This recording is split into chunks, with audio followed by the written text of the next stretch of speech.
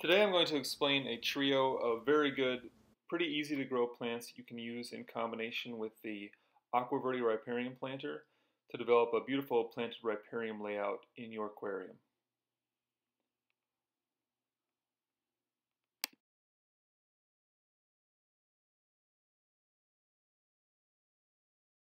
The best kinds of plants to use in planted ripariums are true marginal aquatics.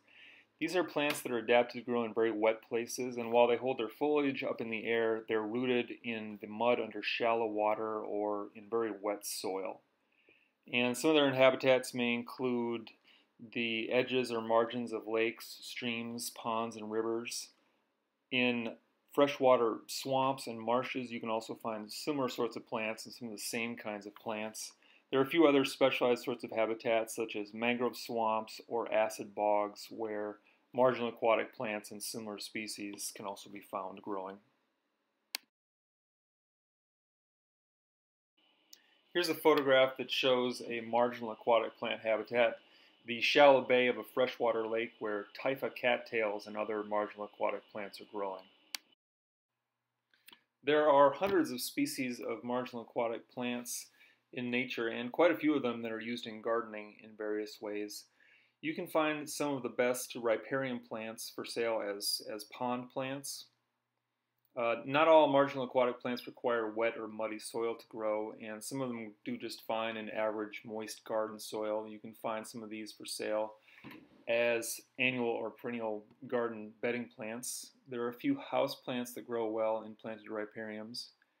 And lastly, there are a number of aquarium plants also that will grow well in a riparium if used in their immersed foliage form. Among these are echinodores, sword plants, and various stem plants such as bacopa or hygrophila. Today we're going to cover three true marginal aquatic plants that are easy to grow in planted ripariums and usually pretty easy to find. You might encounter them at your local garden center, a home improvement center, or even a grocery store. Of course, Japanese sweet flag is sometimes sold as a pond plant. You might also find it for sale as a garden bedding plant. Cyperus dwarf umbrella sedge has similar uses as a pond plant or bedding plant. And Spathiphyllum peace lily is usually sold as a house plant.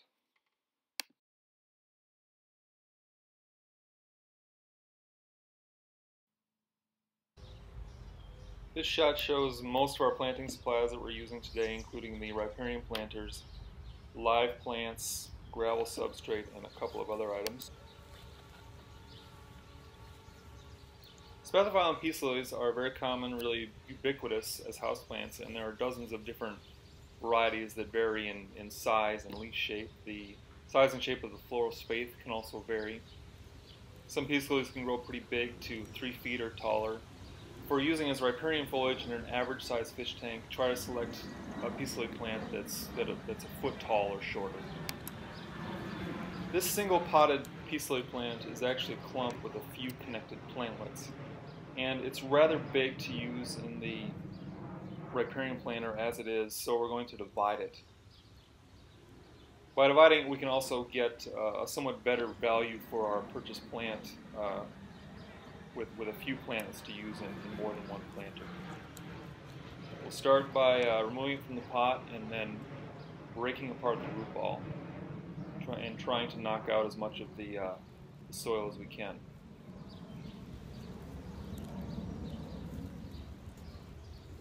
Try to keep most of the roots intact during this step.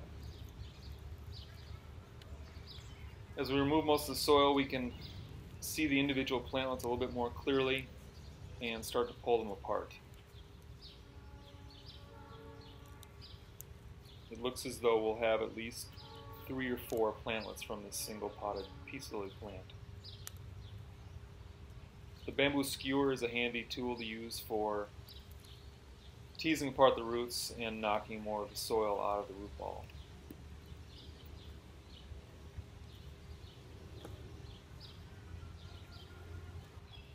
We'll use some clean water to rinse away as much of the remaining soil as we can. The riparium planter is only about 4 inches deep, and The plant roots should not curl around inside the planter when we plant, so we'll use the scissors to trim the roots back to a few inches long.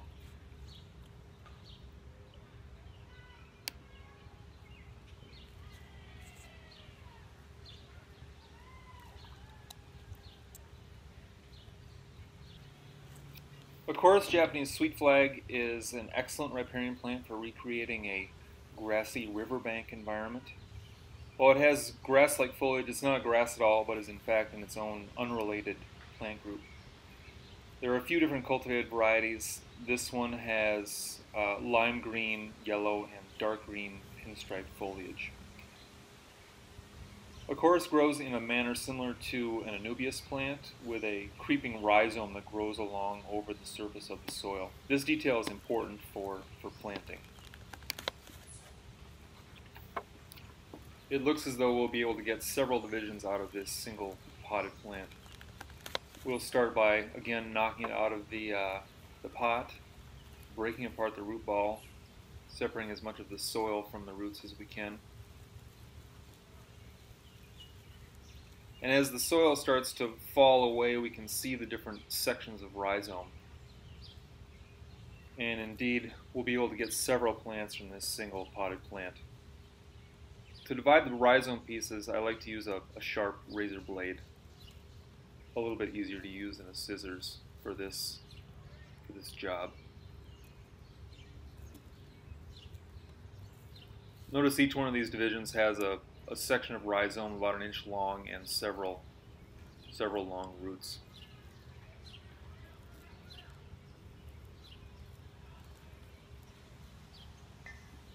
We'll again rinse away the excess soil from the Acorus roots to get them ready for planting in the Riparium planter. We can use the bamboo skewer again to remove the last pieces of potting soil clinging to the roots.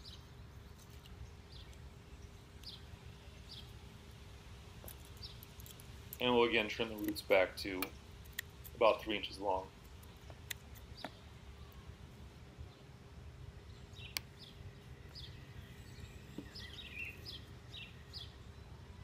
Cyperus dwarf umbrella sedge is another very good grassy riparian plant. There are a few different kinds of Cyperus umbrella sedge in cultivation as garden plants. It's important to choose the dwarf varieties, and there are 3 or 4 different common dwarf varieties of umbrella sedge.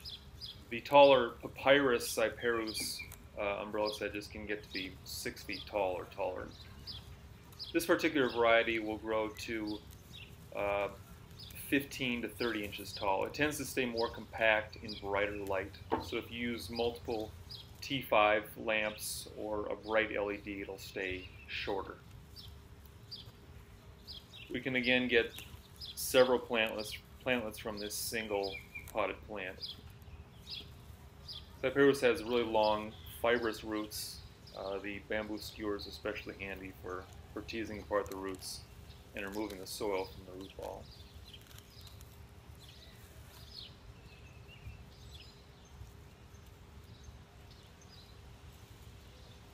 As we carefully divide the plantlets, we see that each division has a few long roots. Again, rinse the divisions, clean the soil from the roots, and trim them back to a few inches long so that they can fit inside the riparian planter.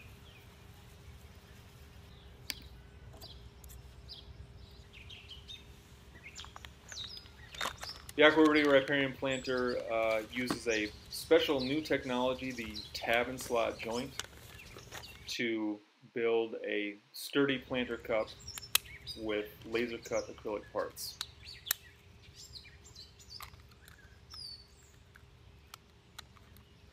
We have an older video that shows the complete assembly of the Riparium planter.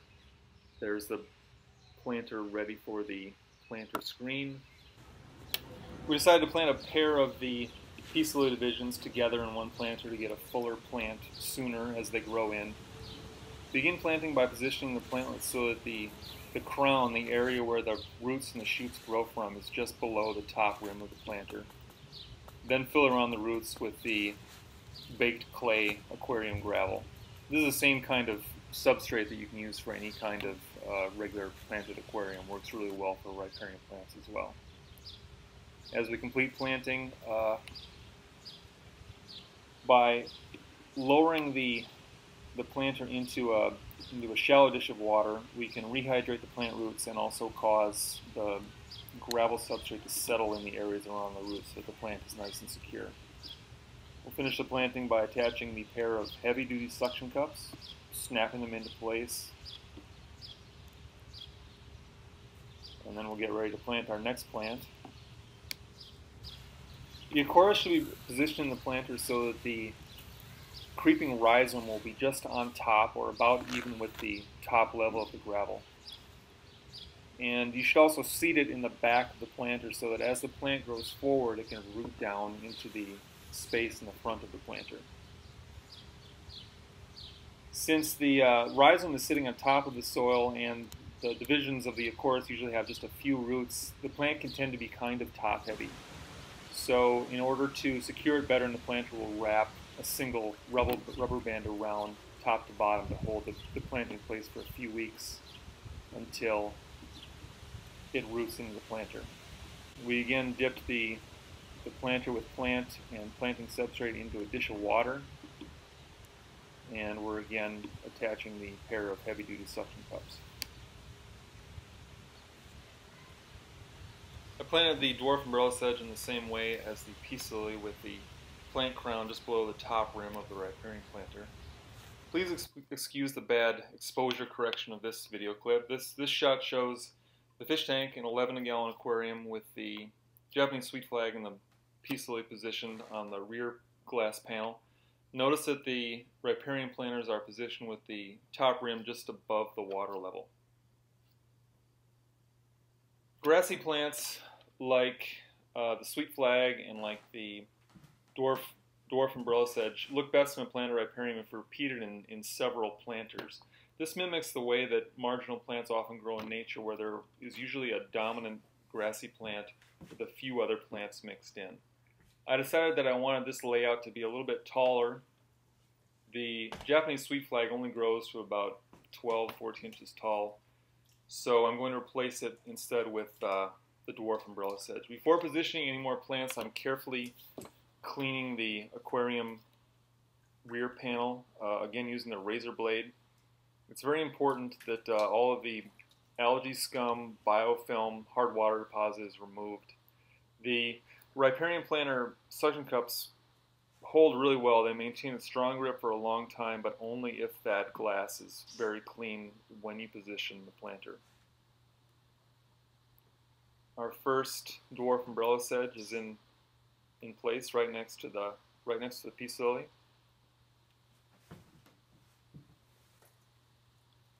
We're going to put a dwarf bluebell right next to the dwarf umbrella sedge. A second dwarf umbrella sedge. Again, we're repeating that tall, grassy background plant in a couple of planters to form that natural kind of marginal aquatic layout,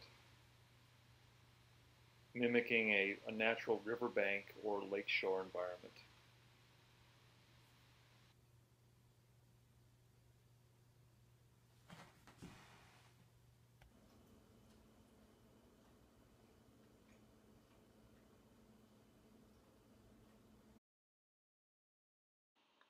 Please visit us online. Our sister brand, Riparium Supplies, web address, ripariumsupply.com, as well as aquaverde.com will both direct to our website and online store. Thank you very much.